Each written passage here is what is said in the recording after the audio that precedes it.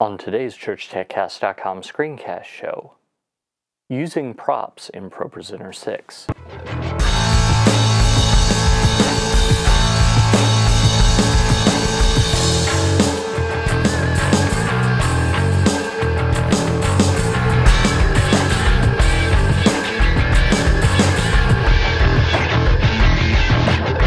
Hi, and welcome again to another episode of the ChurchTechCast.com screencast show. This is the show where every week I help you with the software that we use in the church.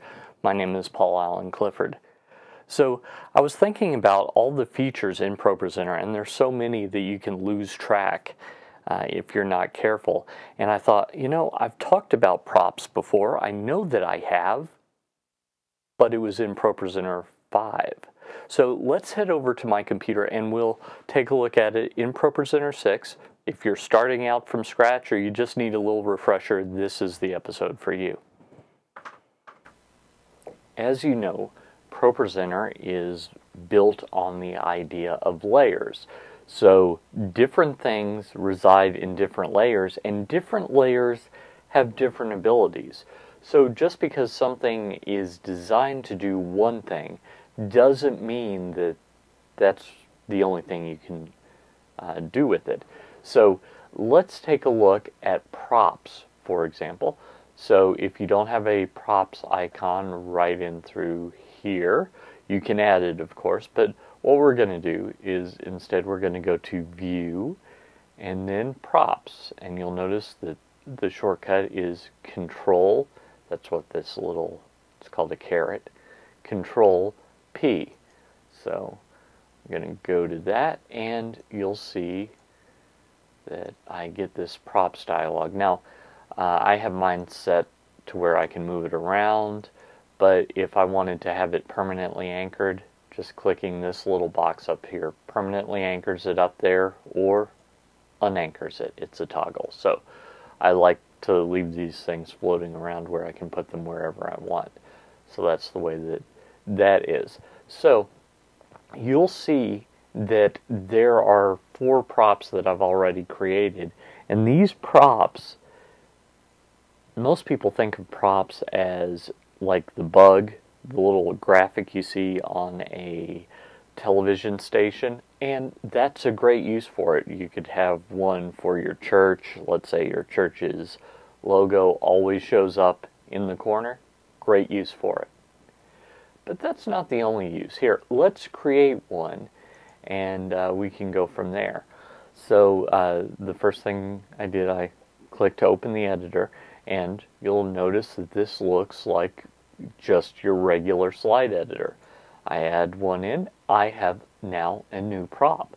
So I can put anything in the prop window that I could put in a slide. So it could be a live video from a camera, it can be a pre-recorded video, it could be a still. Let's draw a shape here, shall we? And we're just going to use these curves here and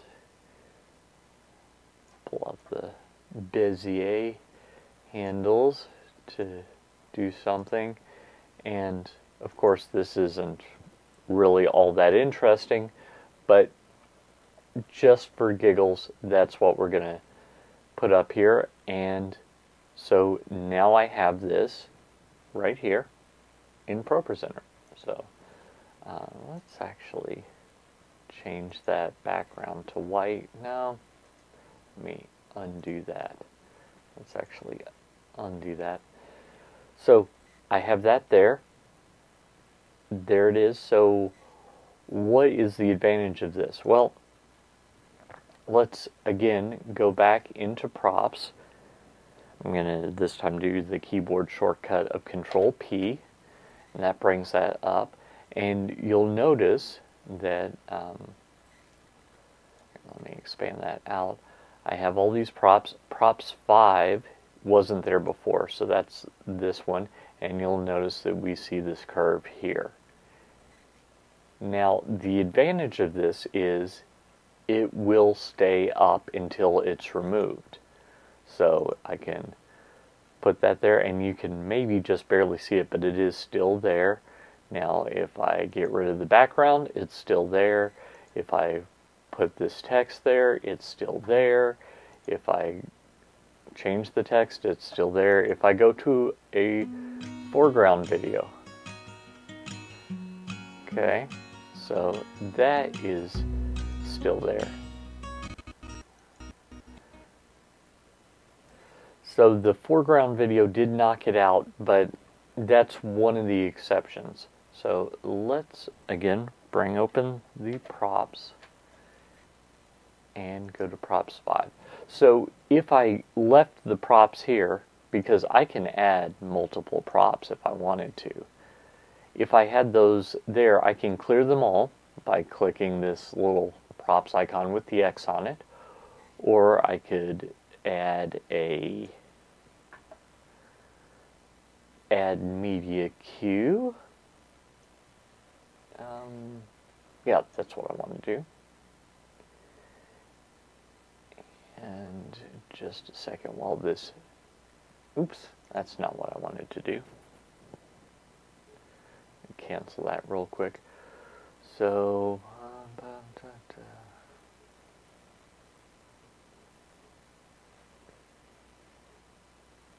add queue, not add media queue, silly me. So I could go to the queue palette and I could add a clear all, that would take that away, etc. I could do the interactive queue. I could have a prop show up at a certain time. So that's something else that I could do. Or with this up, you'll notice there's an X by each of these. As I X out one, and I don't have to do them in any specific order, so it's whatever's appropriate. As I X them out, they go away. So I really have a lot of control here, and that's some of the things that you can do with props. You can remember that they continue on unless they're replaced, in this case by a foreground video, which I'm not 100% certain that that is the normal behavior. It could be that that is actually a glitch in this particular release of Pro 6. So I'd have to do a little bit more research on that. But that's what props do in ProPresenter 6. Well, I hope that helped you. I hope that now you're familiar with what you can do with props, the limitations and the advantage of what it can do, and that helps you in what you're doing at your church. If you like this content, you'd like my email newsletter, so head on over to trinitydigitalmedia.com/gifts and pick up a free church tech gift of your choosing, along with an episode, along with a free copy of my email newsletter, where I give you exclusive content that you can't find anywhere else. Also head over to my store, trinitydigitalmedia.com/store, for church tech training resources created with you in mind. Finally, don't forget, if you have any questions or comments, just leave them below the video. And if you're subscribed to the video podcast, then just head over to trinitydigitalmedia.com and leave your comment anywhere there. That's fine. Until next time, this is Paul Allen Clifford with trinitydigitalmedia.com. Go out and change eternity.